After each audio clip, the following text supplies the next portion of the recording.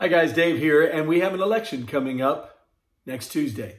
And we need to start praying. We've been praying for a while here, but we need to get a group of us to pray for really peace and rest, and that the election would go well, and everybody would feel that it was a fair election.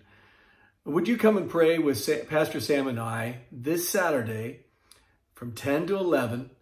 We're going to be praying for our nation, praying for our president, vice president, those who are candidates for those positions, our Senate, the House, Supreme Court, and praying for the election and just civil peace, social rest, and unity relationally and racially.